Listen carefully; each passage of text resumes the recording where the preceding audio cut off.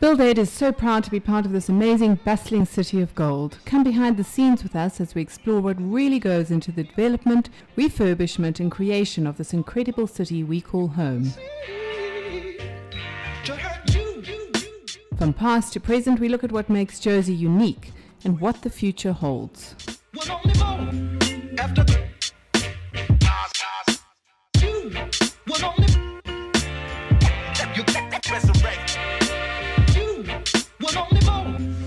BuildAid on Mix. Good evening. My name's Graham Alexander. We're going to be chatting about the built environment in Post Apartheid. Why are buildings where they are? Are they going to change? And so on. My guest this evening is architect Althea Peacock to help me along with this discussion. Kay's also got a question out there. Yeah, we're looking for a place tonight that means returning to the place of origin. It's just outside Jersey towards the mountains, and it's where you'll find your roots, see loads of stars and lots of cyclists. If you know the answer to this question, send us an SMS on 41348 and you could win two tickets to the first of 10 workshops for homeowners. That's brought to you by Builders and Garden and Home magazine. It's happening on the 6th of May at the Indaba. So let us know if you know where you come from on 41348. In the studio, Simon on the desk, Kay looking after all of us, and most importantly, my guest, Althea Peacock. Althea, thanks so much for coming to chat to us. Good evening, Graham. Pleasure to be here. Althea is an architect. Your practice, Lemon Pebble Architects. Tell us a little bit about yourself. How did you get into architecture? So our practice was started 10 years ago now. I came out of university not knowing that I was going to start a practice. Eventually I worked for a number of prominent architects in Johannesburg, and eventually the opportunity presented itself for me to join my business partner Tanzim Razak for us to start our own practice. And it was really out of mostly frustration about working for other people and realizing I could be doing this for myself, that we actually went ahead and started our own practice. Difficult at times, but I admire you guys. Extremely difficult and challenging, but it has its own rewards. Althea, we have an interesting topic this evening. Yes, we do. The built environment in post-apartheid. You drive around Joburg or particularly through small towns, and there are residential areas in a certain place and buildings in a place. Now, a lot of that is due to apartheid, where people had to live in spaces by law. Correct. But it's sort of perpetuated. Yeah. If you look at the last 20 years, a lot of it just stayed in place. Yeah. So that's what we're going to chat about, like investigate and find out why things are the way they are. Yeah. Your view on the built environment at the moment with regard to where people live. Yeah. So the way, and particularly Johannesburg, how our city is structured, and you're speaking about the post-apartheid landscape that we're inhabiting. Our city was built on having a landscape and a population ruled by policy. So policy is what drove our city making.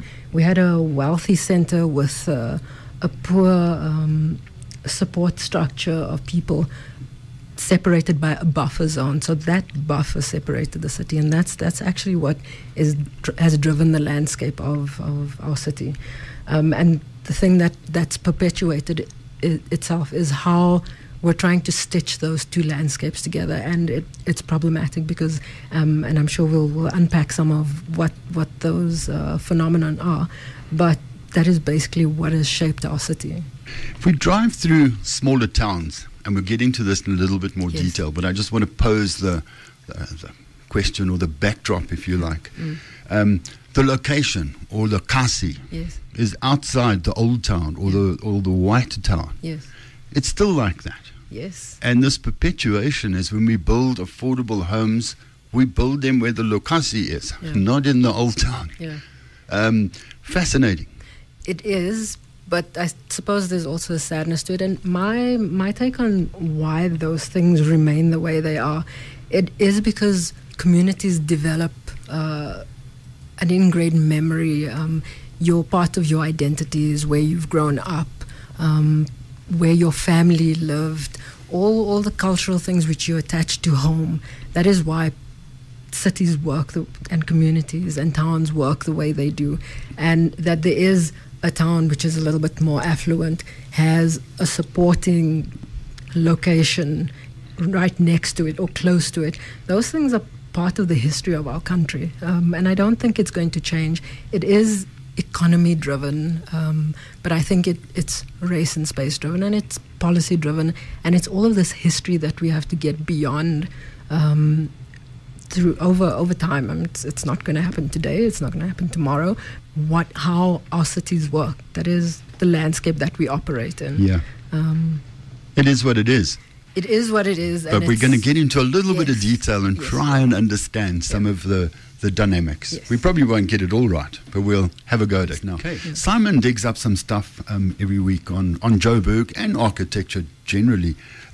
Constitutional Court is something that Simon's going to chat to us about, a place that's being visited regularly in the past few months. It has popped up quite often over the past couple of weeks, and I mean, there's one very interesting fact in it, that the actual court itself was built from salvaged bricks from the old prison. So whatever was there, they deconstructed it. We don't like to say demolished, because when you demolish, you throw it away. It was deconstructed and it was rebuilt into the court element, which is also very interesting. Simon, tell us about the windows behind the judges. I find this fascinating. Well, yeah, it's actually a little bit of a trick. So they've obviously cut the court into the ground a little bit, so that when you're sitting in the court and you're looking towards the judge, is that the window behind the judge is above his head, or behind his head, where you can actually look through the window. However, when you look through the window, you're looking in at street level, so you see people's legs and feet as they walk past the window. And this was done to depict that the law is not above the general man in the street, and it's there to serve the people of the street, and that is the actual basis of the Constitutional Court, is that the whole ethos of it is rooted in serving everybody in South Africa. So yeah, in South Africa, and in this interesting mosaic in Joburg, with all these different cultures and languages, and a court like that, hopefully is going to protect us, so that one doesn't try and overpower the other and land up in some kind of messy revolution. Back to this mosaic and understanding why people are where they are and why it's perpetuated. Commerce is obviously something, and a very interesting book, if you haven't read it, it's called Kazinomics by G.G. Alcock. Brilliant, where he looks at the economies, or Kazinomics, in these locations, Soweto, some smaller ones. And the economies are billions and billions of rands that a lot of people outside of that and big business can't come to grips with. But I think a lot of those are, and you know, obviously I stand to be corrected, but it is part of making those communities self-sufficient. So things like Stokvels, where people are buying into a system of creating a sustainable wealth for themselves, those are part of development. It's about development of those communities. I'm not an economist. I'm probably a bit out of my depth in knowing what the economies of townships are, but they are very closely linked to why the townships are where they are. I mean, you have to make a living, you have to feed a family, you have to support your children, they have to go to school. All of those things about empowering yourself, they're not just flippant words that get thrown out there. They are about making livelihoods, and they're about remaking those urban landscapes. It's not taking away from what cities are, but it's about what is different about making cities. We don't make cities the same way that we were taught that cities were made. Cities are made from people being resourceful and being innovative about how they're going to support themselves.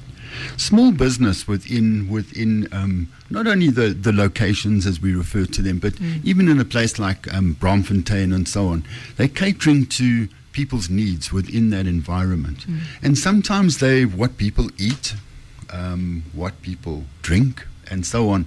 And that sets up an economy that keeps people where they are, and sort of answers the question we posed earlier, Althea, of why is it perpetuated? You know, if you're saying this space is not really a cool space to live in, why do you keep living there? There's all sorts of things like these shops and I so think on. it's the same thing that you know I keep harping on about. People get comfortable in their space. They know there's a community where they belong to. There's an identity that they have that's rooted in that community.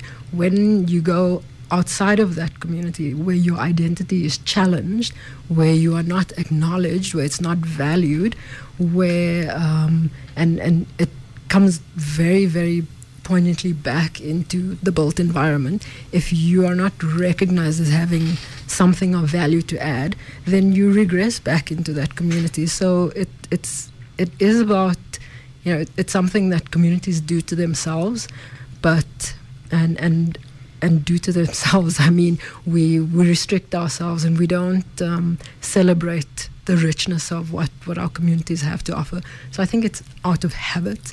I think it's out of human nature that people are fearful of something that they don't understand. It's something outside of their general experience. So they lock themselves into those communities, and only in the sort of forceful digging where you start asking a person, who are you? What is your value? What do you contribute? How do you identify yourself? What is your space-making practice? What are your rituals that enrich your life? How do you make place? How do you live in the world as someone that I don't know? Only then do people start questioning why they are in those environments and why they are locked into staying into those environments. And it's a difficult thing, and it's so closely linked to people's economies and what they're actually able to do. Yeah. When we come back, Althea, I want to get into the subject of these environments, particularly what we loosely refer to as locations. Urbanization is something we've chatted about on a number of shows now, and it's a phenomenon all over the world. And I think we sometimes make the mistake of thinking of urbanization as the city, and it's not only the city. People are moving into highly densified areas like Alex and like Diepsloot, and one has to question, now hold on, there's already too many guys, why do you live there? Obviously you live there because it's cheap, or virtually nothing in some areas. Now, we can talk about this, and as I've said, we've done many shows. But if you look at the city, so let's move into the Johannesburg city. How is everybody getting together from different cultures, different languages? It seems to be working.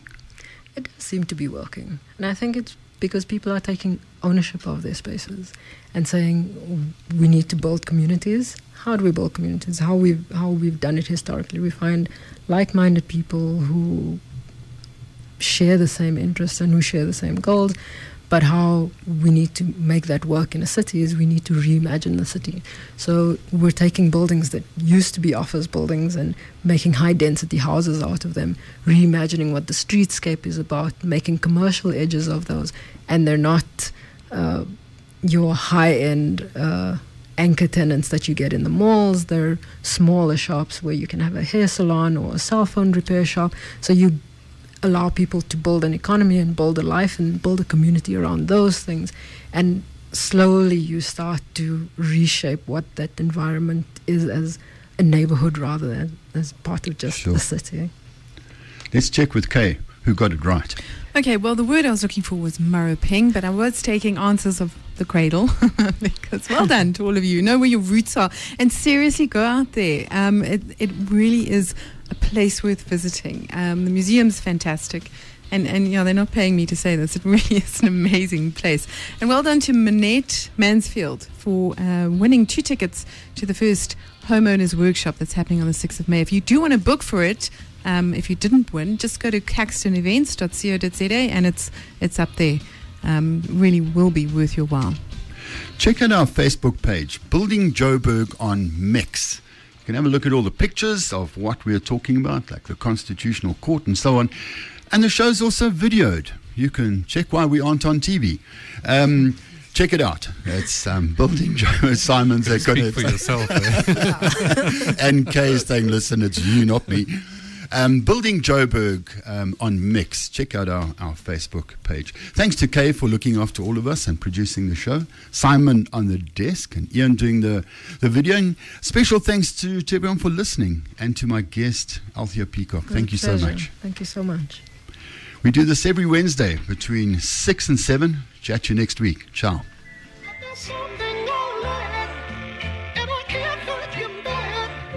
There must be so much love in my heart that it would tear me apart. And I know, although you couldn't see, to hurt you.